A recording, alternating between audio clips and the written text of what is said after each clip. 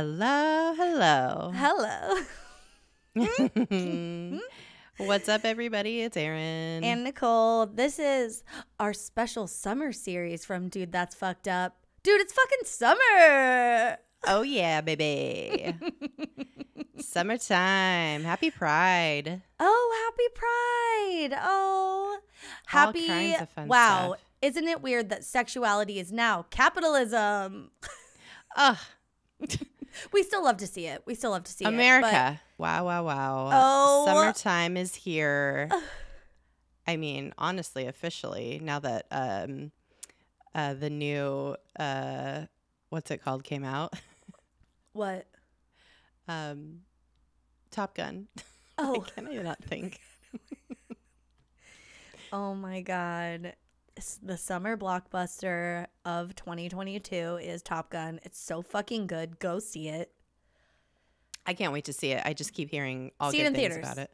You have to. It's not. Maybe I will. Yeah, you have. Do what you can to see it in theaters before it leaves. Although I think it'll be around for a while because it's going to make a lot of money. Like, the theater was packed. And when I tell you, a group of people behind us when we were leaving the theater was like, that's the best movie I've seen in years. And I couldn't not engage. And I turned around and I was like, was that so much fun? They're like, oh my gosh, so much fun, blah, blah, blah.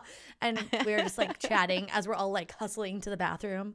I love it. I love it. That's it's so good. Fun. What a fun time. And we, Tom Cruise, problematic, Scientologist, blah, blah, blah, whatever. The man knows how to make a good movie. I will say that. That's the problem, man. That guy is just a fucking machine, an entertainer. He is to an the entertainer. Nth degree.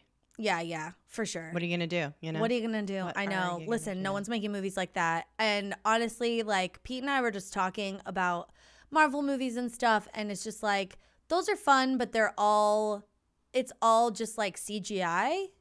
Mm-hmm. And that's what's fucking insane about this movie, Top Gun Maverick or whatever. It is not CGI. These are actual stunts. It's actual speed. I'm getting full body chills.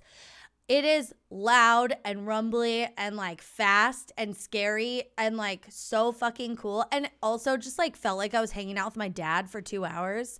Aww. I shouldn't call Pete out, but it was like starting and I was getting all excited. And you just feel like this would be moments where my dad's like whooping and hollering, like, yo, baby. He does and, his like, little he does his little whistle. Yeah. He's like whistling at the TV and just like super into it as the planes are like flying off the carrier.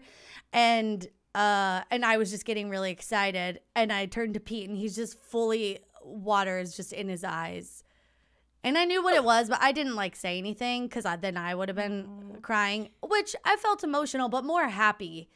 Like it felt like spending time with my dad. It was very cool. But yeah, it was so fun. It is. I'm going to see it again, I think. Oh, hell yeah. I can't wait to see it. So that ring the bell. That means summer started. Oh, yeah. Tom Cruise has a blockbuster, so. I fucking heard if you like pina coladas today on the Yacht Rock station on Sirius XM, if that's not summer, I don't know what is. We're in it, baby. We're in it. Well, and as part of our summertime sadness, not really, it's not sad, No. It's great. Summertime gladness. Summertime gladness. We're doing this special little series of we're reading a little cutie little book, a little sexy book. Oh my God. It's so fun. We mentioned it last week. I guess if you it's called Mating the Huntress by Talia Hibbert. Yeah. Mm-hmm. And if you want to read along, there is a link in the description to buy the book. So if you want to pause it, there is going to be spoilers because the whole vibe is like, let's read it and talk about it together. We need to like break this down as we go. Yeah, we're debriefing as we go. And so, if you don't want any spoilers for this book, please pause this, go download it. It's such a nice, fun, light read. It's a quick novella. It's a novella. Mm-hmm. So it's longer than a short story, but shorter than a regular book. So yeah, it's very easy peasy. Oh my God, it is so fun, and so there's so many thoughts. There's so many things I noticed. I was like picturing that were wrong. Yeah, and just, and then the author will paint you a picture and you're like, oh, okay, yeah, this makes sense. But yeah, it's very fun, and we're reading it in like chunks. So then this episode and our next 2 episodes will be covering a certain like number of chapters. So today we're talking about the prologue, chapter 1 and chapter 2. Yeah, that's right. Before we get into this, real quick, do we have any biz? Check out our new merch on our website. It's DTFUpodcast.com. It's sweet. I don't know if you could see behind me. There's a hat on up there. It's real cute. Cute. Yeah, all kinds of stuff on the old website in the merch corner. So check that out. I love that. Also, if you are a patron or you're thinking about joining our Patreon.com/DTFU podcast, you get a discount in the merch store. So just make sure you check that if you are considering either of those things. And also in the Discord, the discussion is hot around this book. It's hot. We'll have a very active discussion about it in the Discord always. And everywhere on social media, but mostly on the Discord. Mostly in the Discord, yeah. Yep. So check it out. Do you have anything fucked up this week real quick before we get into it? No, I don't think so. Just living life. What about you? Okay, I just have one thing. And this is something I've been, honestly, I can't believe it finally happened after 2 years of lockdown. Plus 2+ years? 2.5 years, man. Oh my God, bitch. I was 2, yeah. Well, I was watching, okay, Pete and I are going to be traveling, and I'm like, what's my coffee situation going to be? I'm having real big panic about it. I can't take my espresso machine. That's insane. So I'm like, how do I have my coffee every morning that is satisfying to me and my fun ritual? And so I was watching this man talk about a mocha pot, and it was very relaxing, and I was just super into it, and kind of just lost track of space and time.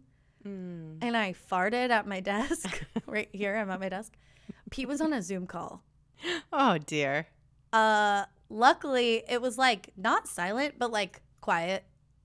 I don't think he muted? Yeah, I think he was muted. But oh my God. After it didn't slip out. I forced it out. After I forced it out. But accidentally, just forgetting where you were. Yeah. After I forced it out and my butt was very unclenched, I immediately, I've never clenched my asshole so tight. Not even when I'm about to shit my pants. It was full lockdown, just tightened asshole. It was a submarine hatch or whatever. It was so airtight. And I look over to see if he's there, and he was, and he didn't flinch or anything. And I was like, oh my God. And then afterwards, I was like, were you on a call? And he's like, yeah, why? And I was like, I farted. And he was like, oh, not a big deal. And I was just stressing. He's like, I fart all the time. I don't think he does, but it's how do you not, when I'm at my desk, most of the time, I'm not in a meeting. True. And I'm not going to fart when we're recording. I wait until the camera's off, and then I just will fart if I have to. I'll just hold it in. Yeah. It's just politeness. It's just politeness. Anyway. Oh my God. So that was, I can't believe it took 2.5 years, but it finally happened.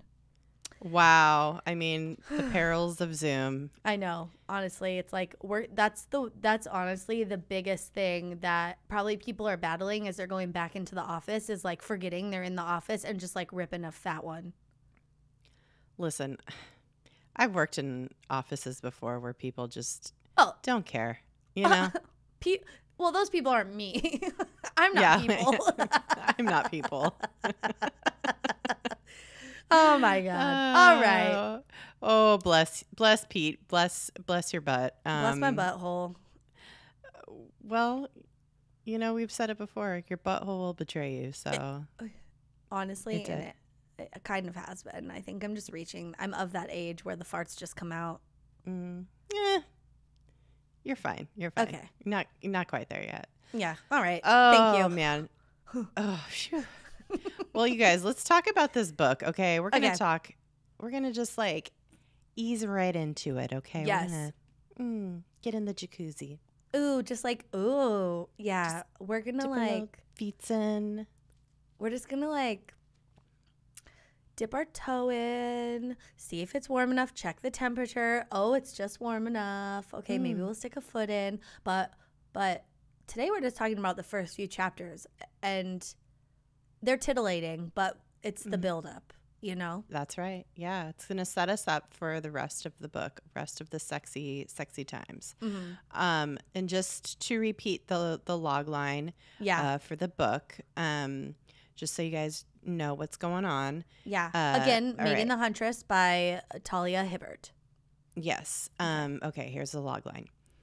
Chastity Adolfo knows a monster when she sees one.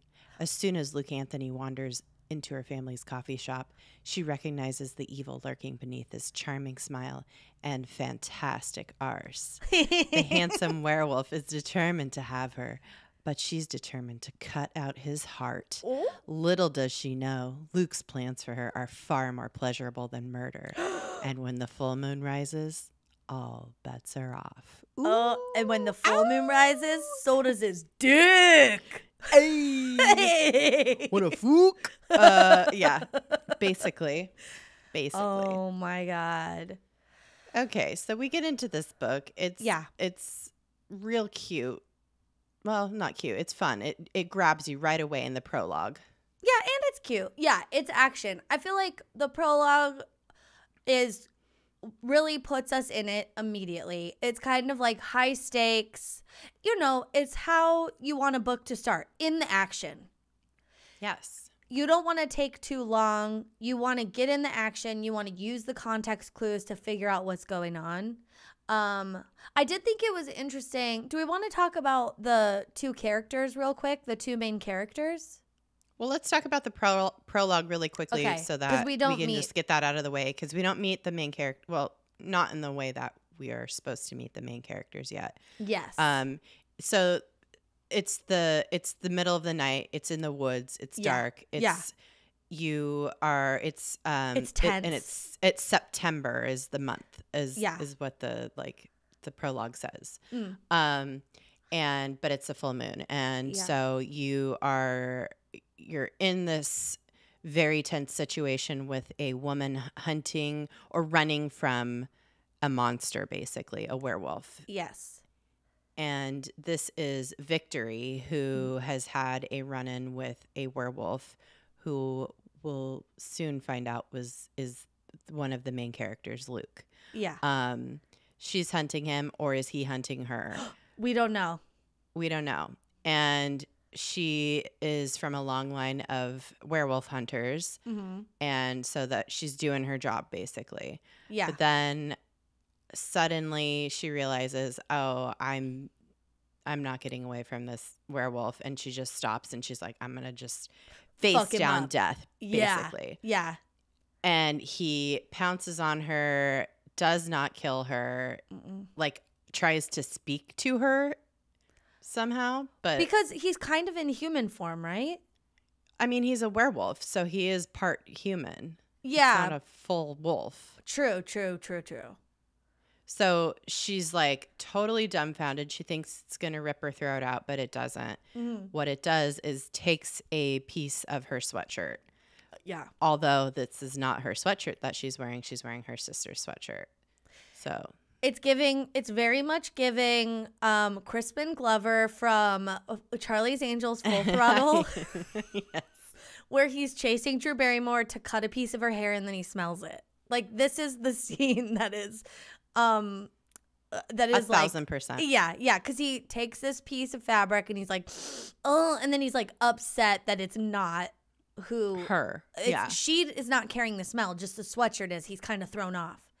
Yeah, he's like, wait, you're not the one. And so we're like confused, like something is afoot. And so then it goes to chapter 1.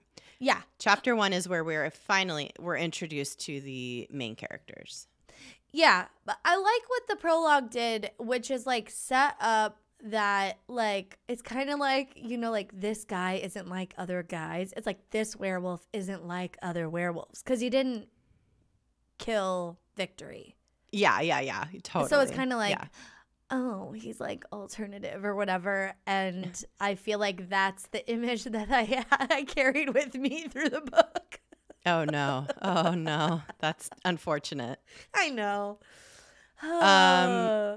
So the first chapter, we're introduced to Chastity Adolfo, the person whose sweatshirt Victory was wearing in the prologue. Right. They're sisters. Chastity is her sister. And then Luke Anthony is the werewolf, but in human form in chapter 1. Yeah. And he's hot. They're both hot. Oh my gosh. They're both described as like hot pieces of arse. And this is important to the plot because they're going to be fucking. Yeah. Wow. You want the sexy stuff. Yeah. You want them to be hot. She's like a curly haired wannabe huntress who like also is like very cute and works in a bakery that her family owns, which the coffee shop. Yeah. It's the very, cafe. Yeah. It's very like Sweet Magnolia, if anyone's watched that on Netflix. To me, it's just like she wears a cute little half apron with like a frill on it, or, you know, just like sometimes is covered in flour. It's just a very... She's making lattes. She's she's a barista. We can see it. It's such a great, like, we know this trope, you know? Yeah. And he is socially awkward because he's like, the whole thing is that he is convinced, based on her smell, I guess, that Chastity is Luke's mate. Yes. And just a little excerpt from the book to illustrate this. Okay. Quote, he could smell her, stronger than the fresh baked pastries and Kenyan coffee beans, even stronger than the taste of the next full moon in the air. She was an intoxicating mix of autumn leaves, red velvet cake, and chilled iron that had his cock hardening instantly, which was bloody inconvenient, to be honest. Public erections were, by all accounts, considered impolite. Oh my God. I love that about the first mention of cock within like the 3rd page or something. Oh my God. And like public erections are considered impolite. It says so much. It just paints such a lovely picture because it's like he's very feral, you know, he's like going off pheromones, and he's very awkward. Like he doesn't understand social norms, but he knows an erection is not something you should have in public. Yeah. Which is very funny. It seems that way. And so he is determined to talk to her and make her his mate. Yes. And he has to be able to like talk to her. So it's a very very funny kind of like exchange, and it's really awkward and cute. This is another part of the book that I found very funny, and just kind of like illustrates his like social awkwardness, and makes it a very, you know, relatable, like kind of real thing. Quote, sorry, go ahead. I was going to say, is it when he orders 6 ham and cheese croissants? Oh, no, I love that, though. It's really funny. I was like, that's going to cause some attention. Yeah. He was like wanting to order more, but he didn't want to. Didn't want to get crazy. Yeah, that was really funny. Quote, he reached the counter and stood for a moment, staring at her in silence like a dickhead. I loved it. The word dickhead. Oh, me too. It's so funny. What a great It's so funny. And it's like very British to me too. He couldn't help it. She was his mate. Not yet, technically, but still. She was so beautiful with her dark curls battling the hairnet and her round midnight eyes that looked everywhere but him. Oh, great. It's great. So sweet. It's very sweet. This whole, and so that's this whole chapter just kind of sets up like basically like they already know each other when we meet them because he's been coming in for a while, but it's just like a kind of like a day in the life of them. Only it, as with any good story, it's like, why is this happening now? And it's because she like we're understanding how their like romance is star-crossed, where like she's revealing she wants to kill him and he's revealing he wants to mate her, and we're understanding this from both sides immediately. Well, he's tracked her down. Yeah, because he has that piece of sweatshirt and tracked her down to this cafe. But he's been going coming in. Yeah, he's been coming for like in the past month. Yeah, and not saying much. But he's working up the courage to ask her out. And so he finally does on this day. Yeah. And that's the next chapter. They set up in this first chapter a date, a like Netflix and chill situation at Netflix and kill. Netflix and if kill. You're chastity. If you're chastity. Chastity if you're nasty. At his house. Obviously, a werewolf coming to her house would be a problem. Yeah. Because her whole family's werewolf hunters. Awkward. Yeah. She can't be having him But over. if you want to get the job done, why not, you know? I know. Yeah. So lure him in. Well, because she's trying to prove. This is also like everything that's being set up. It's like she's not actually a huntress because her family won't let her because, you know, they heard from there was a prophecy by a witch. Yeah, when she was all born. Very... Yeah, it's all perfectly set up, and we know immediately they can't. There's gonna be. It is like an Angel and Buffy situation where it's like this can't happen. Yeah, because everything it shouldn't happen according to all the rules that they have been blindly going by. Yeah, or she has anyway. Do you have a excerpt from this chapter that you want to read? I do. So they go to his house for this Netflix and chill date. Yeah. In chapter 2, and it's very hot, very sexy. She's like blown away that he actually is like seemingly artistic and gentle and kind, and she's just like really weirded out because every other werewolf she's had any kind of like knowledge of has been like a monster basically. Yeah. So she's very confused, but she's not letting that deter her from her main objective of murdering him basically. But she's like, this guy's hot. Like he's a hot human. So what the fuck? Okay. So this part really made me laugh.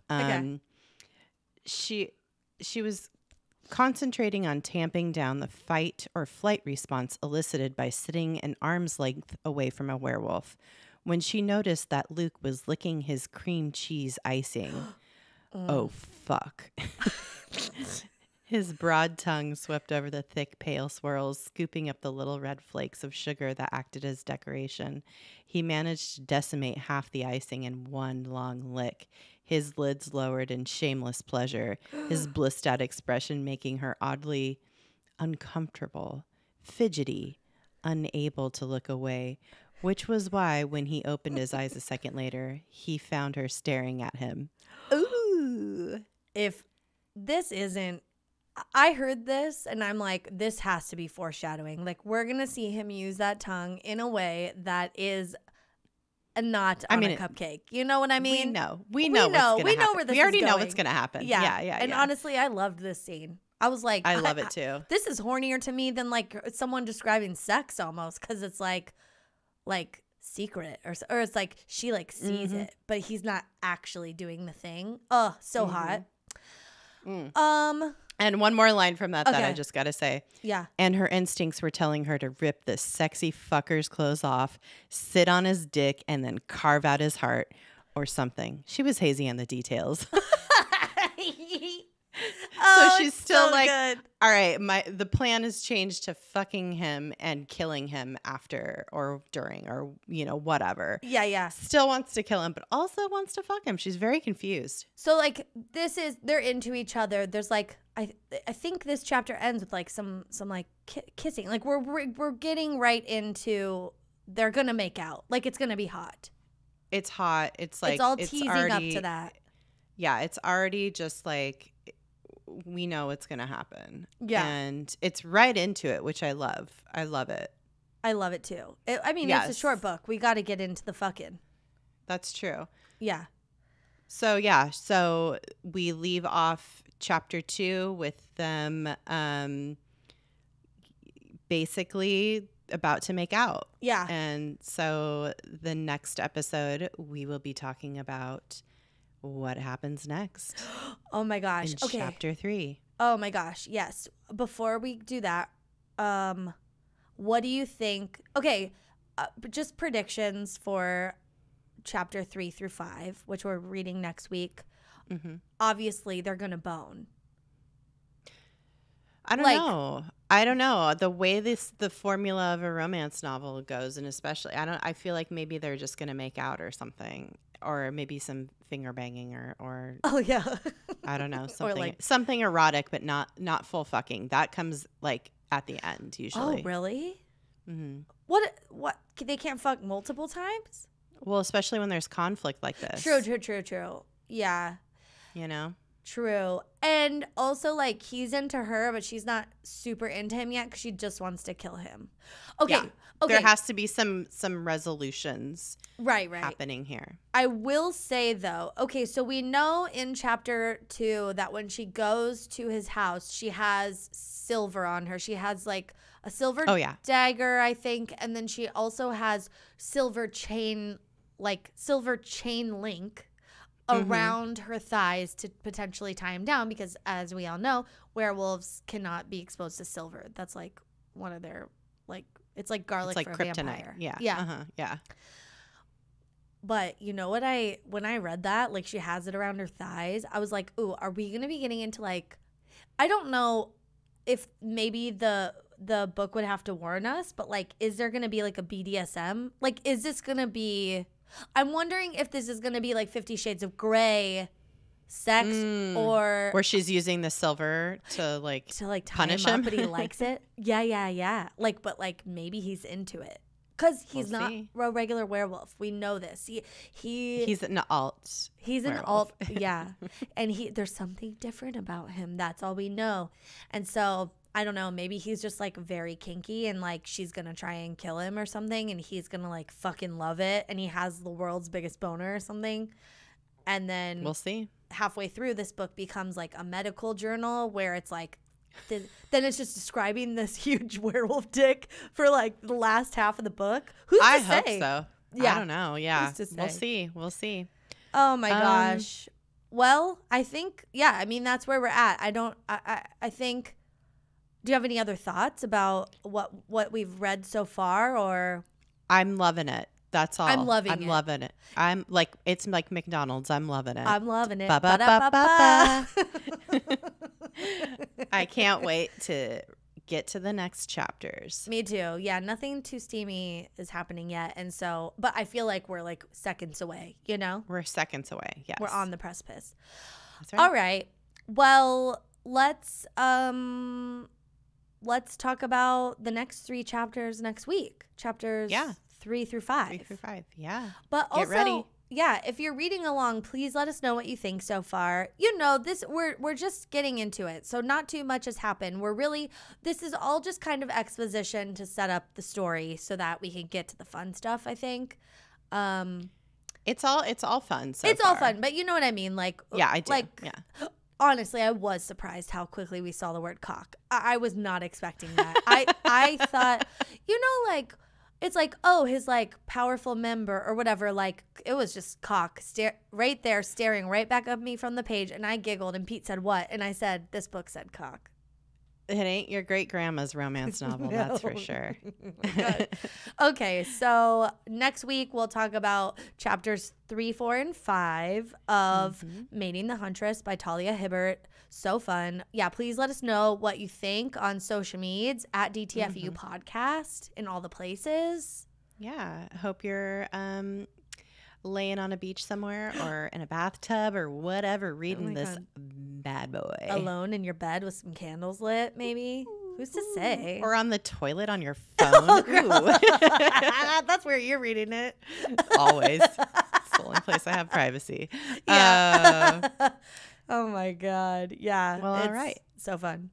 Until next week, stay excellent to yourselves and each other. Mm-hmm. Bye. Bye.